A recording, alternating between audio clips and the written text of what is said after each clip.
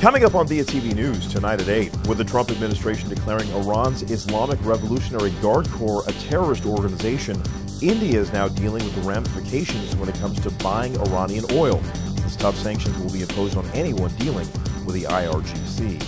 President Trump renominated Indian-American prosecutor Diya Gujarati to be a federal judge with jurisdiction over parts of New York City and Long Island. Billionaires Mukesh Ambani and Mittal are competing for a large stake in ZTV, who are looking to come out of major debt. The face of Google India will step down after 8 years. Anandan is leaving for Sequoia Capital to mentor Indian and Southeast Asian startups. And reality TV star Kardashian West is facing criticism for wearing a traditional Indian Tika on Instagram. We'll explain.